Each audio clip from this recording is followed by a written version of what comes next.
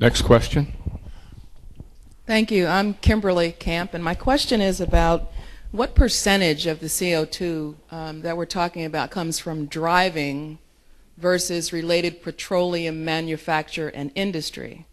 And if the percentage is such that it impacts the health and well-being of humans, species on the planet, energy savings by turning out lights early rather than later, why wouldn't we do it? Mike, I think that might be a question directly for you. Well, I think we do it. I don't think we willfully run around leaving the lights on in a house. I certainly, no, I don't. I try to buy energy efficient cars as best as I can, given my need for transporting grandkids and so forth.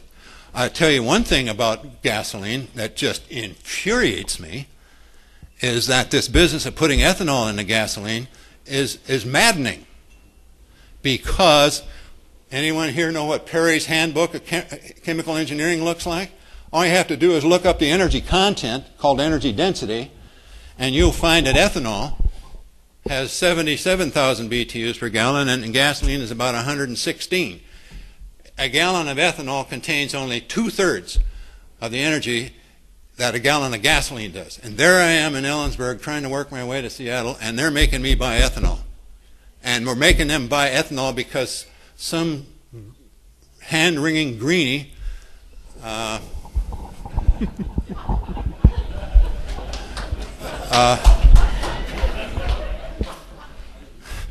one of the most articulate spokesmen in all of the world on global warming is a guy by the name of Christopher Monckton. Please Google his name. But he referred to these guys as Birkenstock bedwetters about 2 weeks ago.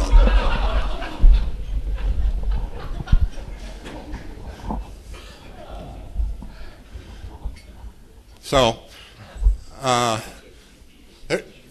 but I think it should be market driven. I do not want a big government telling me what I can drive, where I can drive, and how far I can drive. You may not know this, but in House Bill 2815, which is recently signed into law, it's not even debated anymore, it's law, where they are going to be limiting MVT, miles per vehicle traveled. They're trying to set up a system where we can only travel 2,500 miles per year per car.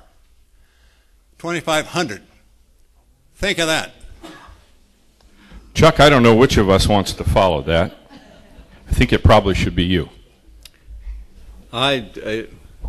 I forget what the original question was.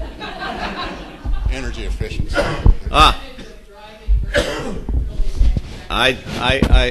must confess I don't know those percentages off the top of my head. But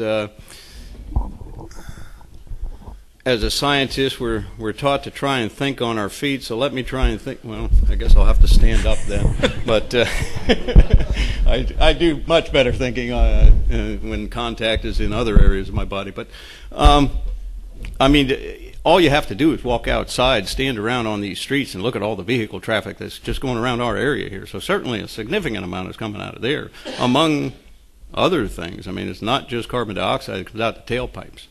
But we do not live in a heavy industrial area here. Now, I originally came from Pennsylvania, and you have Pittsburgh. That is a heavy industrial area.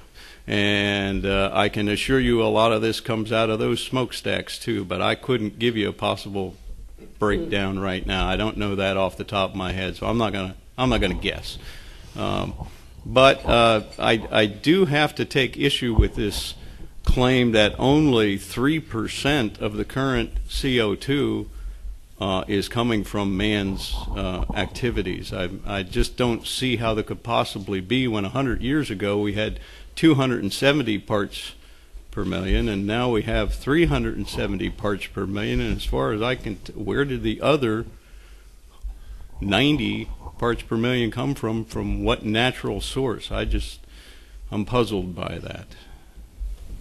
You want to make a quick comment?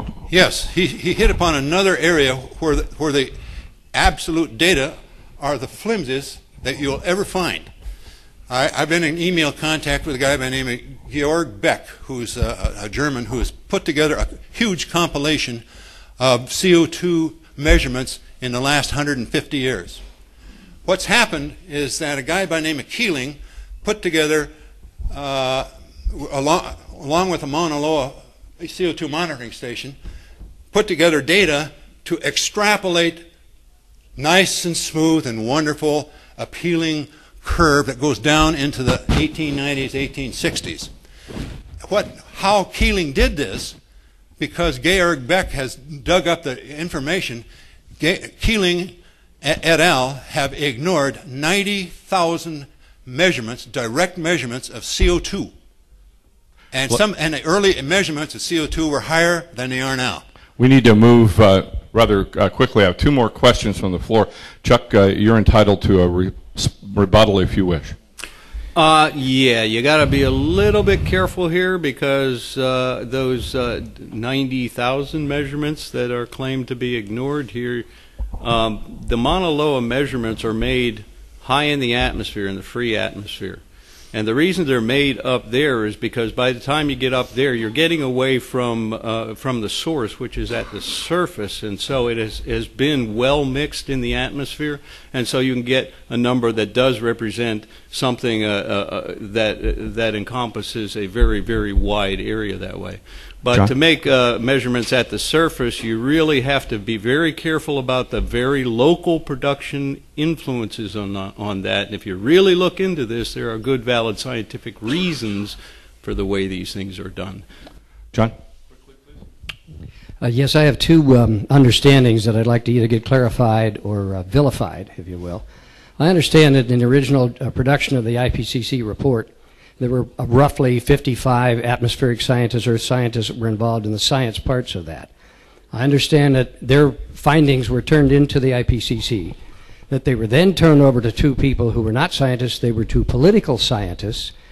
A lot of that information was written to the former understanding, and a number of those scientists that were involved quit with furor over that. The second one is, I understand that if you take the given models today and you go back 100 years and you input the data from 100 years ago, that they cannot even begin to accurately predict what we know with that input, what the atmospheric conditions are now. Chuck, I think that was directed for you. He was looking at me the whole time, yes. Well, here's where you have to differentiate between where the job of the scientist ends and others take over. It's obvious here that there is politics and agendas involved in this whole discussion. I mean, this is part of the public discourse. The job of the scientist, those original 55, was to report what they saw, what they knew, what they had at that point been able to determine. Yes, after that, it's out of our hands. Okay, I am not going to sit up here and take responsibility for anything in the IPCC report personally. The only thing I can do is give you my professional expert judgment on what's good and what's likely, bad about it. That's all as a scientist I can do. That's why I stopped where I did. I'm not getting into politics. I have no political agenda here.